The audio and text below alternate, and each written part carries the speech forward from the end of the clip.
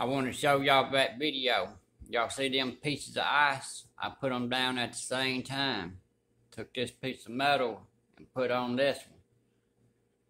It is melting. This one ain't even started to melt. That tells me that that is pure silver right there. Pure silver will melt that ice quicker. And that's exactly what I'm seeing. My daddy always told me that was pure silver. It come out of a house fire, the house that he was in when he was a kid. I did polish it up with the wire brush a little bit. But y'all can see that piece ain't even started to melt.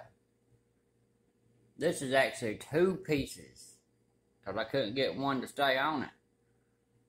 You can see the water. That's because silver lets the heat through a lot quicker.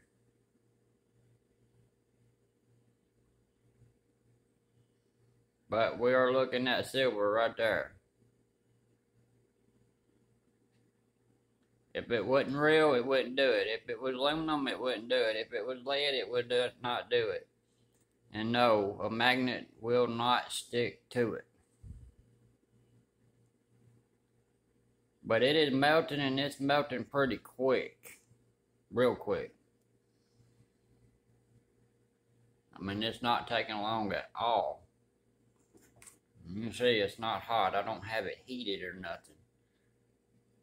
Matter of fact, I can feel the ice in the top of the silver right now.